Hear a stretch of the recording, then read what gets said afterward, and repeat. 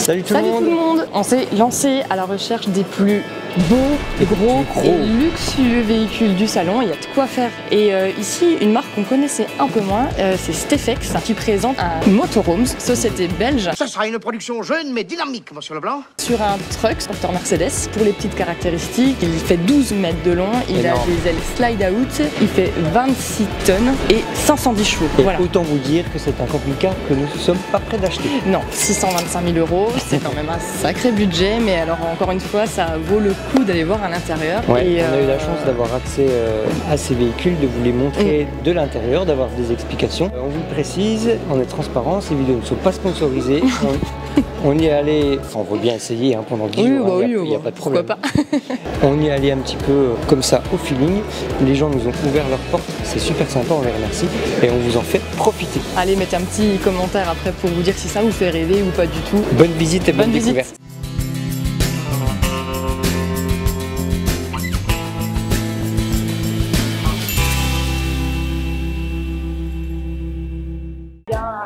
Constructeur, l'allemand Morelo, qui fait des véhicules de luxe. C'est un peu l'attraction du salon. Et on a vu avec Andreas, qui est le directeur commercial de la marque, pour nous faire une visite du nouveau véhicule 2020 qui est présenté sur le salon du Bourget. C'est le Morelo Loft. Et en fait, on lui a demandé parce qu'il dira probablement beaucoup moins de bêtises que moi. Alors, on ne connaît pas ces véhicules, il est quand même pas dans la même catégorie. On sait juste que c'est du design. Et c'est très sympa que vous faites passer. On aimerait bien vous montrer ce que vous allez dire grand et moyen pour nous parce qu'on fait beaucoup plus grand. Et bah, allez, on vous suit. On va ouvrir la porte par un digicode ici qui se laisse personnaliser au propriétaire. Est-ce qu'on doit enlever nos chaussures pour rentrer? Personne ne le fait. Bon. Et voilà, un véhicule de 8,50 m long, 2,40 m de large et 3,50 m de haut. Un salon très généreux. Un tableau de bord qui est personnalisé, qui n'est pas le tableau d'Iveco, mais c'est un tableau Morelo. Ample cuisine avec des surfaces nobles en matière minérale, des placards légèrement bombés. Il y a un peu du fou. On a une salle de bain qui se laisse diviser par la porte. Et ça se laisse aussi ouvrir de ce côté-là. Quand vous entrez, vous avez une grande douche pour des personnes à 1,80, 1,90, pas de souci. Un compartiment individuel qui se laisse aussi diviser de la chambre. La chambre avec le grand lit central. Et on parle d'un vrai grand lit de 2 mètres de long, d'1,60 m de large. Avec une suspension individuelle en bas de confort. Alors là, vous rêvez comme un bébé. Beaucoup de place dans les placards suspendus, dans le placard de côté et dans le tiroir.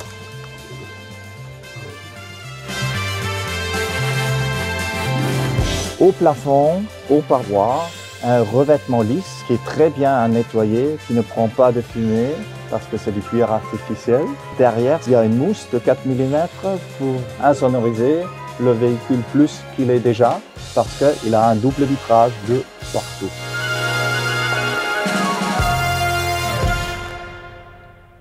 En fait, c'est le choix aussi des matériaux qui fait la différence entre un véhicule de luxe et un véhicule... Absolument, et la personnalisation du produit aussi. Le client a des possibilités de personnaliser son camion un peu, de nous demander un placard différent, d'ajuster. 80% des meubles en fait nous-mêmes. On a une grosse menuiserie dans laquelle travaillent 45 personnes. Tout est sur un même niveau et tout est chauffant de l'arrière jusqu'au pied du chauffeur et du passager.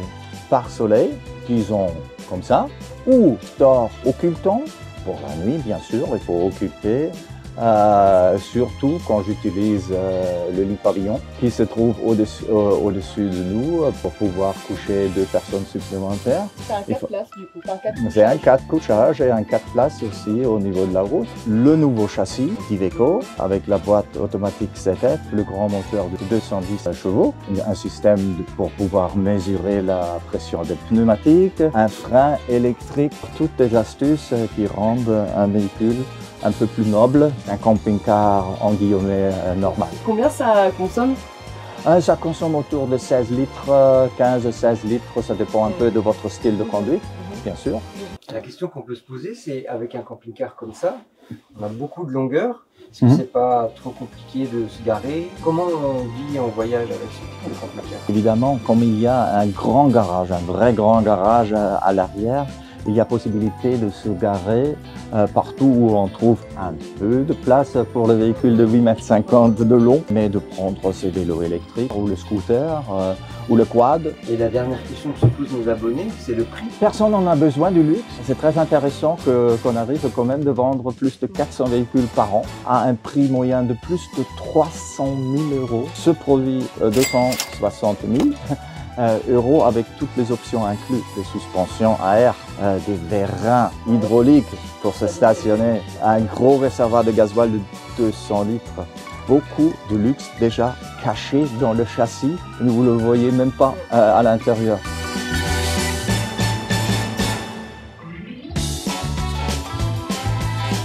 Le double plancher traversant. Et les réservoirs d'eau, c'est combien de capacité? 300 litres dans ce véhicule-là, 200 litres d'eau usée et 200 litres de toilette. C'est charmante, petite. Ça fait pas partie du véhicule. Ce qui est intéressant aussi d'avoir tout un compartiment électrique chez accès latéral, sans devoir décharger tout le garage. La suite, pour être au camping-car. Hein? Oui, vous mettez des affaires, un grand convertisseur, 120 ampères, contrairement aux moyens véhicules que vous pouvez voir ici sur le salon qui a du 25 peut-être, 3000 watts de conversion. Ça veut dire que vous pouvez utiliser des apéros de 220 volts sans être branché. Là, une batterie lithium par exemple de 160 ampérages, qui est le dernier cri, je dirais, en standard électrique. Sur le toit se trouve entre 2 et 4 panneaux solaires à 130 watts chacun, alors presque 500 watts de chargement par heure si j'ai du soleil. Beaucoup de nos véhicules ont aussi des réservoirs de gaz, de GPL, jusqu'à 150 litres de GPL à bord. Comme on utilise un châssis Iveco Daily, Mercedes Atego, Iveco Eurocargo, il y a beaucoup de place en dessous du châssis et on peut le monter. Si on va plus grand, comme le voisin, je mets même une Mini Cooper ou une Audi A1. Et le plus grand véhicule que fait Morelo est fait pour la voiture de sport, Porsche 911, Lamborghini ou une petite Ferrari Spider. Tout ça existe en clientèle. Plus de 10 mètres? 12 mètres, c'est le max, 7,50 m le minimum. Ce produit, 8,50 m, un beau compromis entre l'ultra luxe et le luxe de base. Parce que sans le luxe, rien ne va pas chez Morelo. Merci en tout cas pour cette visite. Merci à vous. On n'est pas sûr de l'acheter tout de suite. On va encore réfléchir un petit peu. Tout à 100 ans. Voilà.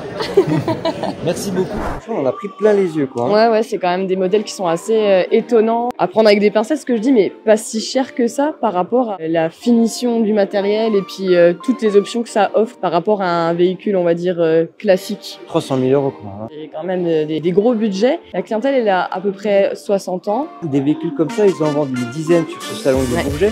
Ils en ont vendu une centaine à Düsseldorf. Du coup, surtout si vous verriez vivre là-dedans et voyager là-dedans.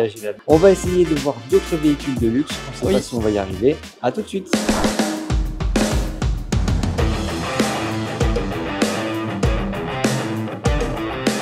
C'est bon, ça tourne. Alors je suis donc avec Michael, qui est le vendeur d'un véhicule qui attire beaucoup de monde sur le salon. Il y a beaucoup de regards qui se... Beaucoup d'intérêt, oui. Beaucoup d'intérêt, oui, tout à fait.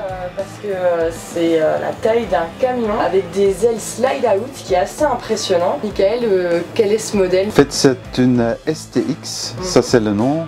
Stephex Motorhomes et le modèle est le modèle à 2 pop-out avec garage pour Mini Cooper, soit Fiat 500 qu'on peut mettre dedans. C'est basé sur un camion Mercedes Actros Gigaspace, donc la cabine plus spacieuse et un châssis rabaissé avec suspension à air, 3 essieux, 26 tonnes, 510 chevaux, 6 cylindrés, full équipé de cuisine, les lits, chauffage au sol, chauffage, climatisation, tout ça. On a le choix.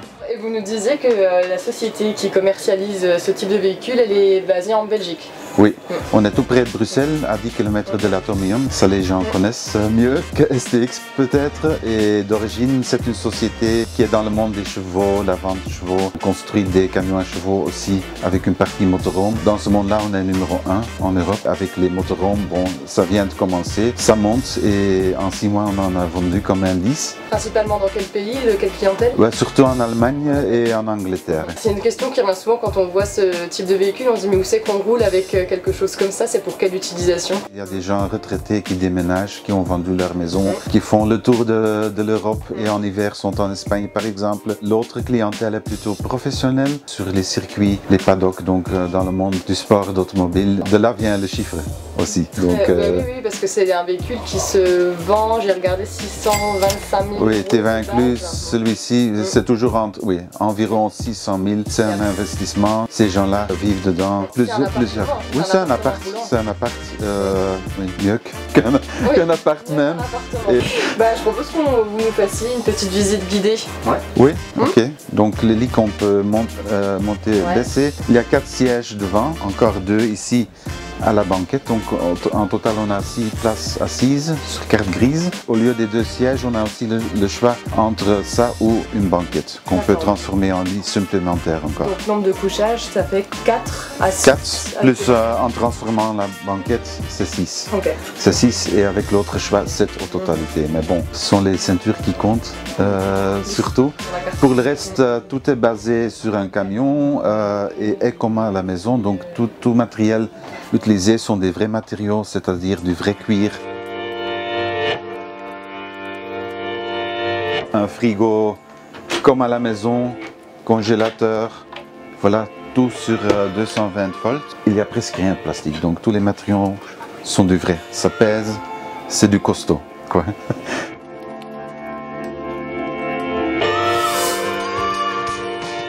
On a un four combinaison, donc four normal, des plaques à induction, une autre même en haut. On peut avoir une lave-vaisselle, machine à laver, sécher aussi possible. Tout le reste est commandé sur l'écran tactile. La partie, c'est tous les mouvements, donc les pop-outs qu'on gère par ici. Oui. Il est alimenté comment le camion? Soit il est branché sur secteur, soit on a des panneaux solaires sur le toit. Et on a ici un générateur Fischer Panna de 6,4 kW sur diesel qui est tout à fait encaissé, donc il est très silencieux, ça ne gêne pas les voisins. Dès qu'on démarre, ça donne des alarmes aussi en disant bon, fais gaffe, c'est encore ouvert, ne partez pas. Puis on a tout ce qui est température, climatisation, donc chaque chambre a le réglage individuel et on a ici le chauffage au sol dans chaque partie du camion. Et les capacités des réservoirs, c'est presque 500 litres d'eau fraîche. Et en dessous, les boutons pour le drainage que je ne vais pas toucher maintenant. Éclairage, donc avec une partie jour, nuit. Pour le reste, on a un aspirateur central même, dans la chambre à coucher aussi.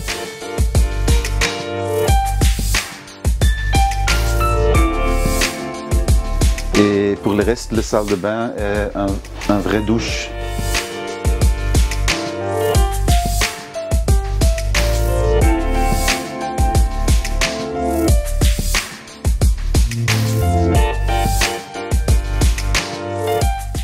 Circuler, on circule avec dans n'importe quel pays avec un type de véhicule comme ça. On peut circuler, bon, avec ces 12 mètres de longueur, 26 tonnes, on ne se stationne pas partout. Il y a des applications qui existent.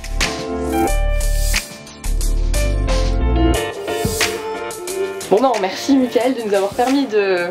avec plaisir, avec plaisir. Ce magnifique véhicule, il est vraiment impressionnant. C'est une bonne fin de salon. Merci à vous. Et peut-être des ventes. Oui, on verra bien. C'est en cours un peu? C'est en cours, mais c'est du long terme chez nous et c'est pas le but de stresser les gens et de pousser à la vente, ça sert à rien. Donc c'est du long terme. Sur un type d'achat comme ça, il y a quand même, à mon avis, il doit être content, convaincu. C'est pas une vente normale. Voilà. En tout cas. Voilà. Merci beaucoup. Non, merci à vous. Ce qu'on fait à chaque fois, à chaque fin de vidéo, ce qu'on peut vous demander, abonnez-vous à la chaîne Péripléties, mettez un petit pouce. Abonnez-vous à la chaîne Péripléties. Péripléties. Voilà. Merci et bonne journée.